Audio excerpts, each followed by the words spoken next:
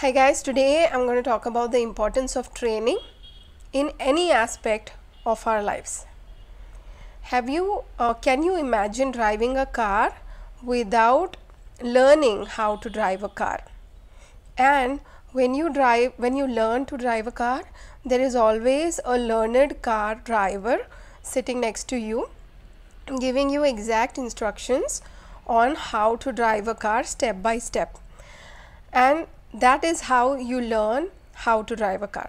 Then you practice on your own, you drive on the smaller streets, then you drive on the highways, and you get perfect at it. That is how I learned to drive a car. Now imagine learning to drive a car from somebody who does not know how to drive a car, or just driving a car without having the knowledge and the training on how to drive a car. It is in such a situation, you are only going to lead to accidents one after the other. And the more you sustain yourself without any training, the more accidents are going to happen.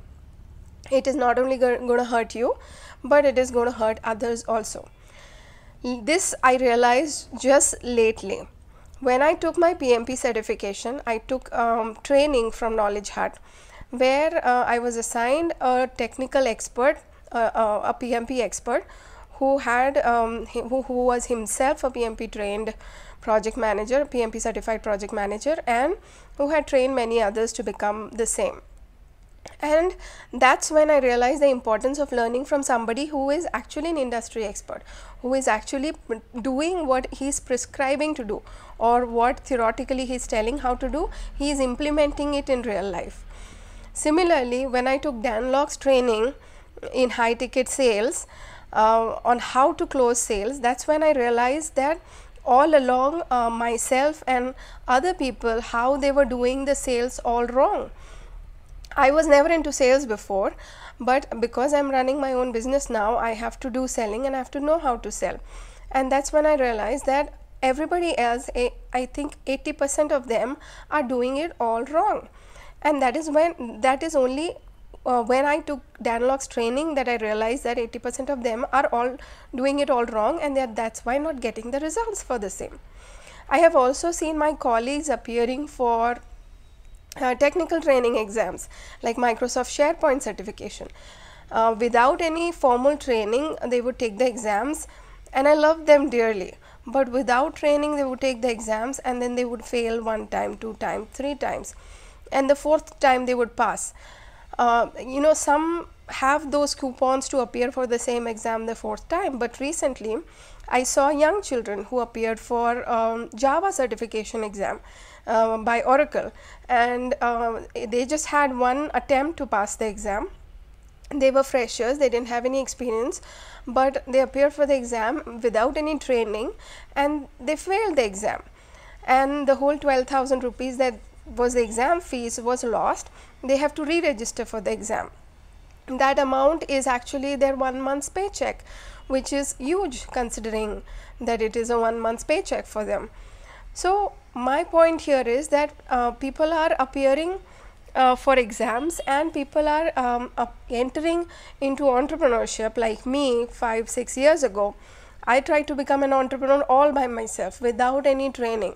I bumped into so many things. Some things I did right, some things I did wrong. But if I had formal training in entrepreneurship, and not from the MBA colleges, because most of the professors in the MBA colleges don't have their own businesses. They don't understand the intricacies of running a business. They don't understand a cash flow situation. They don't understand, how it is practically to service a client. They just have theoretical knowledge. So learning entrepreneurship from somebody who is an entrepreneur, who has made it himself and who is teaching others to do so. That is the case which is happening right now while I am getting mentored by Dev, who himself is a passionpreneur, who himself has his own clientele, and who is teaching his mentees how to become a brand yourself.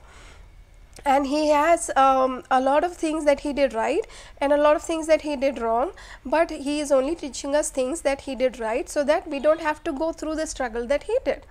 and it kind of becomes a fast lane for all of us.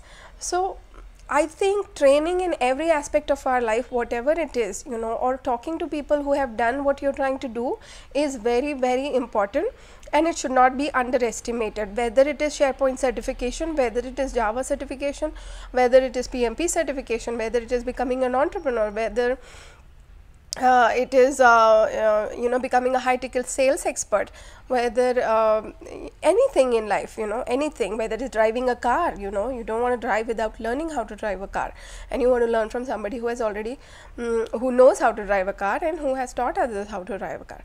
So that's what my point is, that training is very, very important.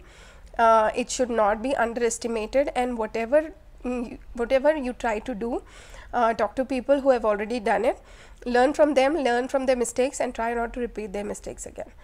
That's it for today. Thank you.